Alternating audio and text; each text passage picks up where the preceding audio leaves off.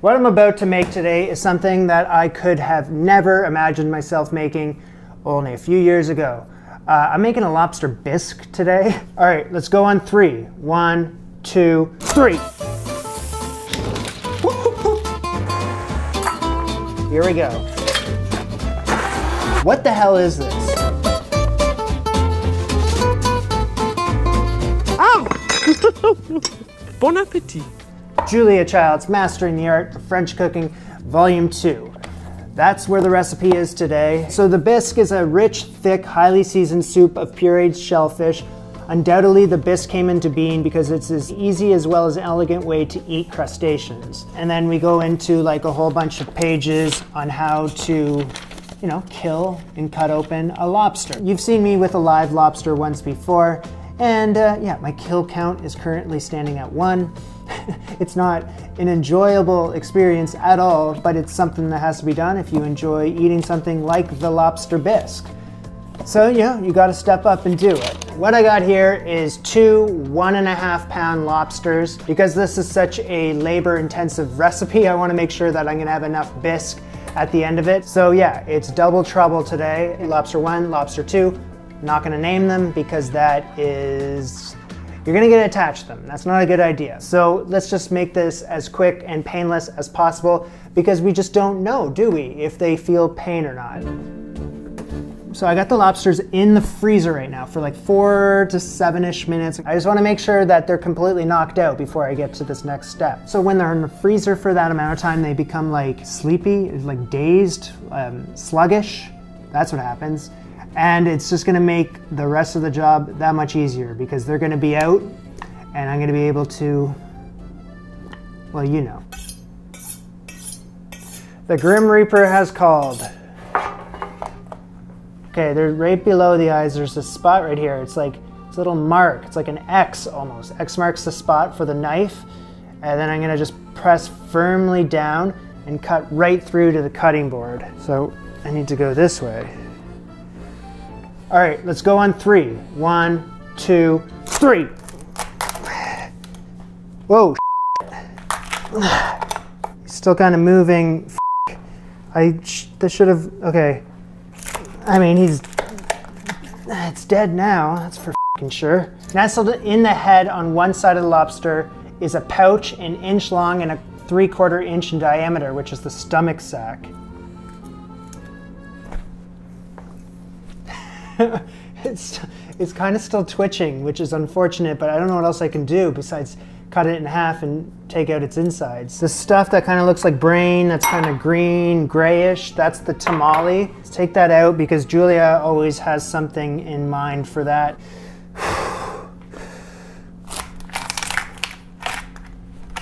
So the green stuff is uncooked roe.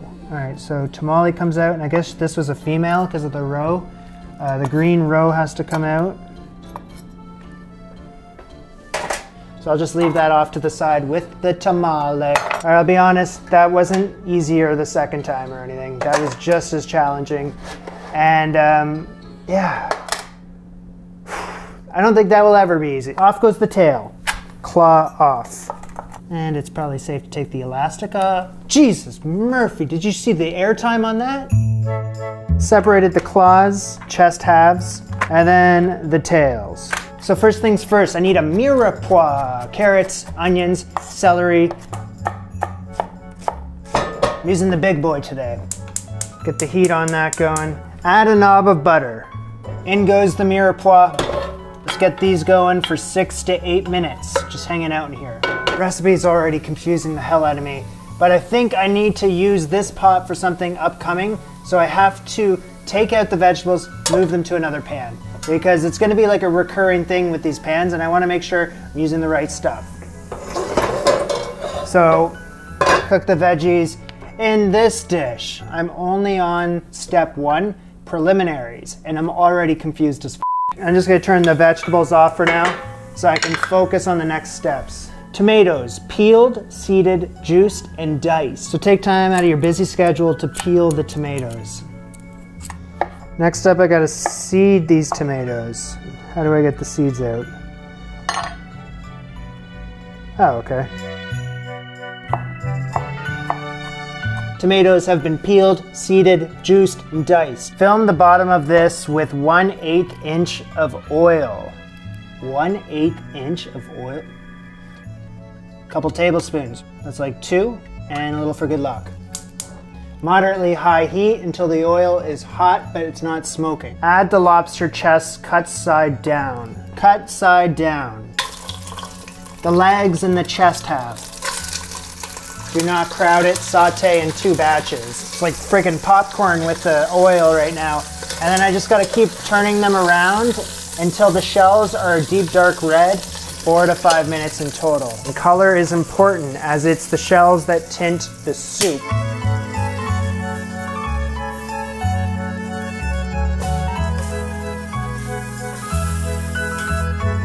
So I don't think I'm supposed to add the tails and the claws into this just yet. That's further down the road. It just says the chest halves. So I'm gonna pause on this for now because this is the really good meat and I don't want to overcook this. Everything that I just removed, I'm gonna add it back in. Lower heat slightly. Okay, salt and pepper. 6 tablespoons of cognac. No, this is brandy. I have brandy. But I think they're like interchangeable when it comes to cooking, so we're good because all I have is brandy. 6 tablespoons. 1, 2. Ignite by shaking pan vigorously and tilting into heat source, or use a lighted match, or my friggin' blowtorch. Stand back.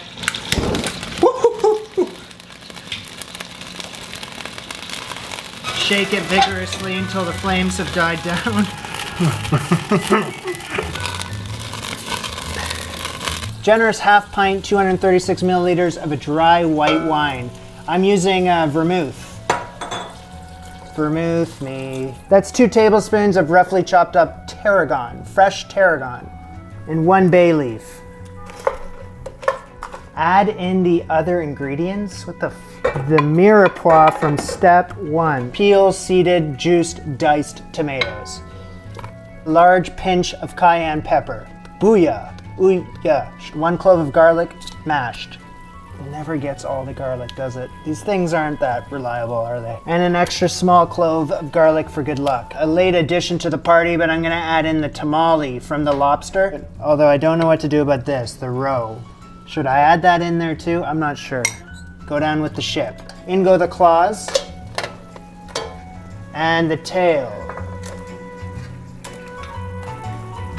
And that's gonna simmer for 20 minutes. Okay, so yeah, Julia makes a point of saying that she doesn't use a full lobster, let alone 2 full lobsters for her bisque. Considering the price of lobsters and the pureed nature of a bisque, we think it is a waste to use the whole lobster. Well, we suggest that only legs and the chest for the bisque and tails, claws, and tamale for a splendid main dish. I didn't go that route. So that being said, she hasn't made it clear at all when to use claws and the tail for this dish. So I'm just assuming. I should have probably added them in when I added the other part of the lobster, but I didn't. So now I'm just adding it in now, and fingers crossed that everything works out in the end. Before proceeding, you may wish to start the rice in the next step so that it will be done by the time you were through here. Okay. So let's figure out the rice. 2 ounces of rice, which is 57 grams, which is a 1/4 cup, which is freshly made fish stock. This is from the same place that I picked up the lobsters. It's called the Lobster Place. And this has garlic, celery, onion, fish bones, white wine, peppercorn, thyme, tarragon, basil, bay leaf. I need quite a bit of it. I need 1 1/4 pint. F off with your measurement. 1.25 pints is 591.47 milliliters. Okay, so I'm just gonna abandon all measurements that I'm using because I'm using grams, ounces, pounds, milliliters, cups. I don't even know what's going on anymore. So if you're curious about like the amount of each thing that I'm using, I'll have it in the description, and it's in this blasted book. So I need around 600 milliliters of fish stock, which I don't have.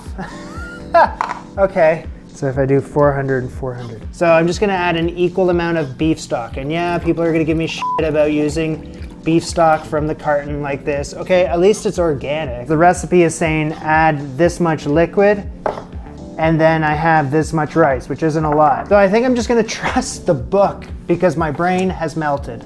In my favorite saucepan, I'm gonna add the fish stock and the beef stock.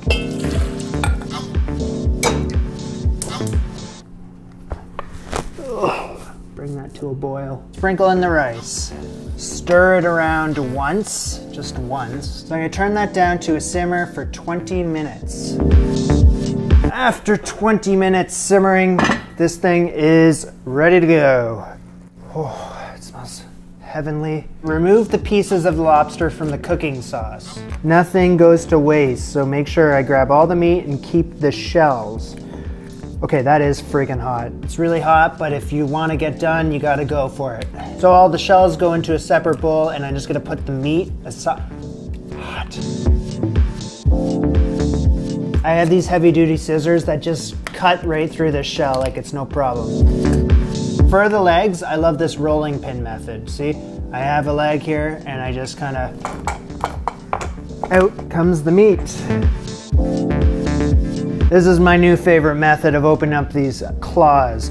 Towel on top, rolling pin.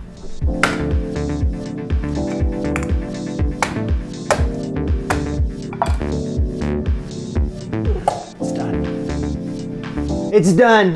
Now Julia says you should have 1 cup of meat, although I have much more than that, and that's because I was using the shells and the tails, and she was just using the chest halves. So yeah, that's normal, guys. I got more meat. Puree the cooking sauce through the food mill. What f***ing, oh, this stuff? These are the only cooking juices I can think of. There's not much, to be perfectly frank with you. Whatever juice is in here is gonna reveal itself to me very shortly. Chop shells into 1/2-inch pieces and reserve in a bowl for step 6. Oh, by the way, we're on step 3. I'm gonna chip this thing if I use it through the shells, so I'm just not gonna cut the shells. I have a new knife coming, I just don't have it yet. That one's gonna be used for shells. So this rice that I made is all ready to go. It's just been hanging out until its special moment. And I need like my 500th bowl of the day. I'm gonna strain the liquid from the rice. The rice juices are gonna go off to the screen for a second. All right, so I got my blender. So the rice goes in along with half the lobster meat. So it says keep half of the meat. So, all right, I'll keep the tails and some of the claw. This is the cooking sauce from the pan. I'm gonna add this in. Puree this, adding a little of the cooking liquid from the rice if the mixture is too thick. Definitely needs some juice in there. A little more rice juice.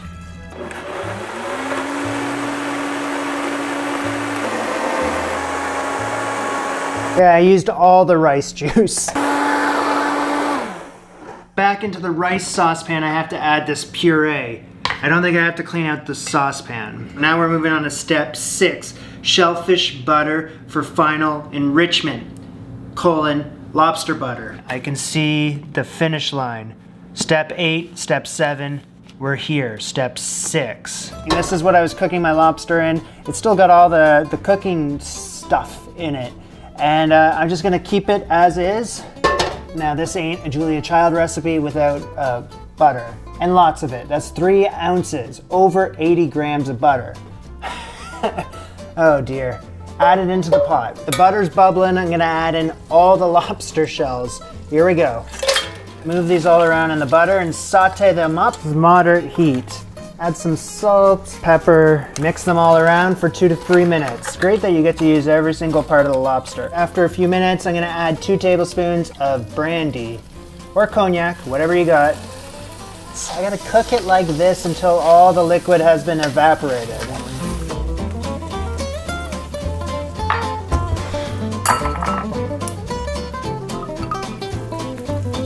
Once it's been a few minutes, take the shells off the heat. We gotta get the blender again.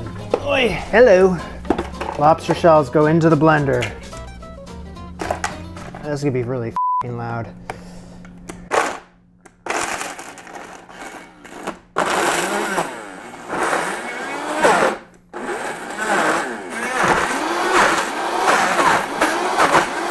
flicking switch on and off and scraping shells down into blades as necessary.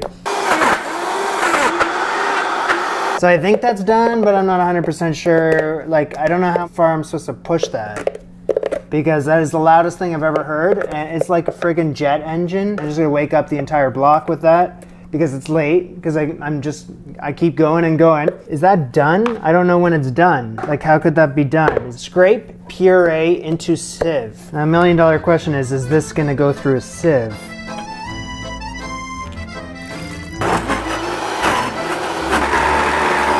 I mean, you're supposed to add all the rice cooking liquid into that, but I already used it for the other thing, so I was all out of options. I had to add water. I think it worked though. Trying to shove this shit through the sieve is just like, this is hell. All I know is I'm supposed to have 2 tablespoons plus the remaining lobster butter, however much is remaining. So I have more than 2 tablespoons, but I don't know how much I'm supposed to have out of this. Like, how much lobster butter? Still little pieces of shell that kind of snuck through the sieve the first time. Just to ensure that I get this as smooth as possible, I'm passing it through a second time. As tedious as it is. But there's still little chunks of shell in it. It's rather kind of like unpleasant. So I'm gonna heat it up. Maybe I add a little bit of butter and tiniest little pieces of shell in this. And I've passed it through the sieve 3 times. It's been blended. Okay, you're not gonna believe it, but it's the next day. I was just like on the verge of a breakdown. I was so confused and tired and frustrated that I had to just like stop what I was doing. Like, cease all activity. Get the hell out of the kitchen. Of course, after I cleaned up for like an hour. Oh, it's the next day. Why are you wearing the same clothes? It's because this stuff smells like lobster, so I just figure I just keep wearing. So I really wanted to just like clear my head for like freaking 5 seconds and read more into the book, and then start going online and like looking into certain things with the Lobster Bisque to like truly understand what the hell I was trying to make, which was this. What the hell is this? First of all, I broke my friggin' sieve. You take a bite of this, it does not taste like lobster butter, or whatever the hell lobster butter should taste like. What this tastes like is just like a pasty, grainy, it's like you're biting down on little granules of lobster shell. It's a miserable experience. It's probably using way too much lobster shell, not enough butter, like the ratio is off. But I mean, the book does say, use the bowl of lobster shells and 3 ounces of butter, which is exactly what I did. Do you think this is what she had in mind? I do not want to risk this being wrong and screwing up the whole dish. I have to abandon the lobster butter. It's like I need rice cooking liquid, which I have no more of that. And I need a dirty blender, which I don't have that anymore. The sieve needs to be dirty, the casserole pan needs to be dirty. It's all clean. So I'm just gonna skip that step, move on to the lobster garnish. I need a small frying pan and then 1 ounce of the lobster butter, which I'm not using, just regular butter. So once the butter in my pan is bubbling, I'm gonna add in my lobster meat. Now I only want to use 1/2 of the lobster tail. The other parts of the lobster tail I'm gonna save for a rainy day. And then pour in remaining meat that I've chopped up. 2 minutes, I'm gonna saute this stuff on a medium heat. All right, I do not want the butter to burn. Turn the heat down a bit. 2 tablespoons of brandy. Oops, that's 1. Cook until it's been evaporated. Put that aside. It's time for this. With the nice looking bisque here, with the soup, with the bisque.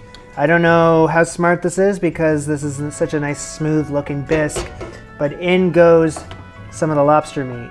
Is this a wise idea? Very slowly bring it up to a simmer. I don't want to screw up on the very last few steps. Okay, calm down, calm down, calm down. I'm not a big fan of like crazy amount of cream, especially when this bisque tastes so good on its own, but I think you need just a little bit of cream in your lobster bisque. So I'm gonna add, this is like 60 milliliters. I'm gonna add just a little, see how it goes, and if I wanna add more, well then, yeah, you know what? Maybe I'll add a little more. So I did end up using all 60 milliliters. I don't think it made it too creamy. I mean, I think this is pretty damn freaking good. Just needs a little more salt, honestly, just a little. Maybe just a little crank or 2 of pepper. I'm so ready for this that it's not even funny anymore. It was never funny to begin with. I'm just gonna pour this into whatever the hell bowl I have. I'm gonna have to pour in more right now just for the photo op, but I can assure you I'm not gonna be eating all this at once. I just wanna make this bowl look pretty, so what's the best way to do that? Shake it around so it smooths it out a bit. Finally, I want that lobster tail right in the center. I hope it's please float parsley all over. Order up!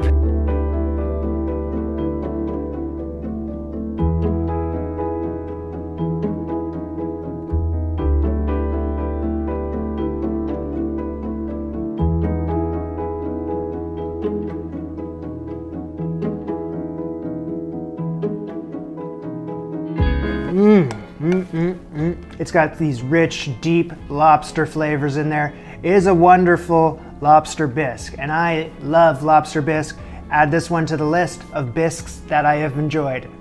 Now, do I think that I could have found an easier way to get to the end of the rainbow? Yes. I would say that this recipe is kind of complicated, like to a fault. Like it's needlessly kind of complicated at times. I don't think it needs to be. I'm so happy this turned out. There's so much on the line just with like the ching, ching. This had to turn out for me to be able to sleep tonight. So I'm thankful that it did. It's delicious. I love it. I must say how happy I am that I did not add that lobster butter. I ate enough for like 2 or 3 or 4 people. So I think I had a fair share of that. It was really tasty. I'll save that for later. And I'm done with the video. Right here, scrolling by on the screen are my Patreon supporters. Huge shout out to them who are supporting this show in a very big way, helping me out big time. And there's a link in the description if you want to check that out. But this was Jamie and Julia. Bon appetit. Au revoir.